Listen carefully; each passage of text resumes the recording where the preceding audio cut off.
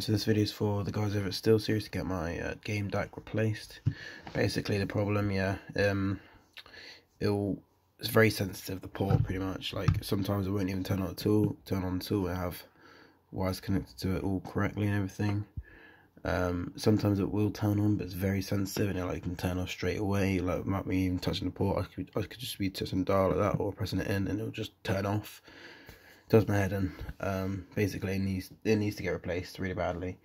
So this is my video just to prove that. Yeah, pretty much.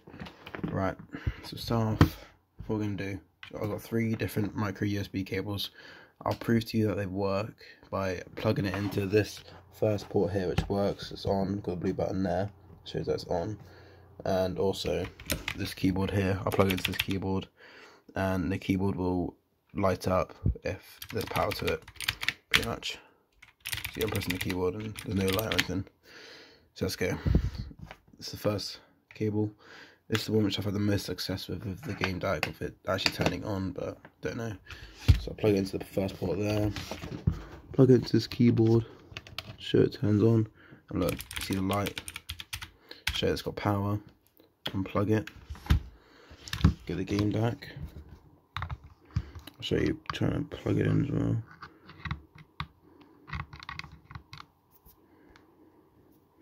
I won't focus, man. Yeah, it's plugged in on both sides. And look, just pretty see it's plugged in. Quite clearly see it's plugged in. And just no light, nothing, none of the SteelSeries logo or anything comes up. But what it usually does. So yeah. Try the second cable now.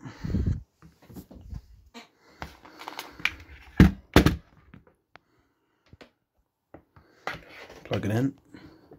First port again, keep things controlled. Plug it into the keyboard.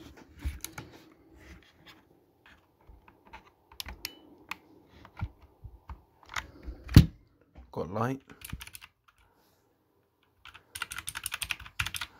Good, unplug it. Plug it into the game DAC. Try to do this one hand.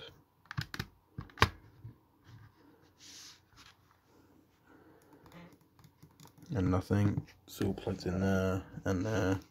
Just nothing at all. Then try the very last cable. Third and final one.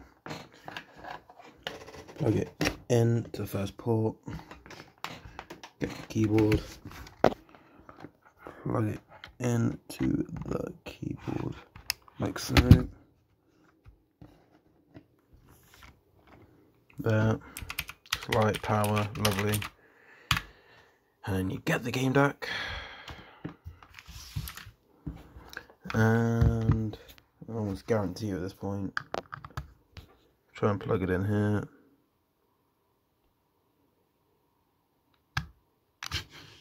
Plugged in. Nothing. Absolutely nothing. Oh, we've got life. This is actually quite good. I'll prove to you that it will turn on. So there we are on the mixer.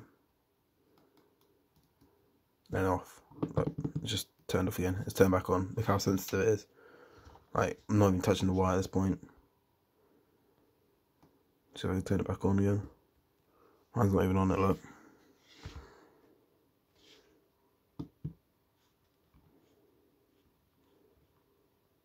Yeah, nothing. So, yeah. I don't really know what it is, really. I think it's got to be the port, actually. It's got to be the port. I took the rubber bit off, just around the outsides, just to see how to get into it. I didn't actually take anything out, though, because I don't want to violate the warranty. Like, I can't see how taking just the rubber bit off would violate the warranty. I still got the sticker on there, as you can see. Like, yeah, I don't want to violate my warranty, so I didn't actually go inside of it. Otherwise I would have. I have the tools to do it, but yeah, that's the USB port, as you can see. pretty scratched out from the thing, but like the inside seems all clean. I just don't really know, to be honest.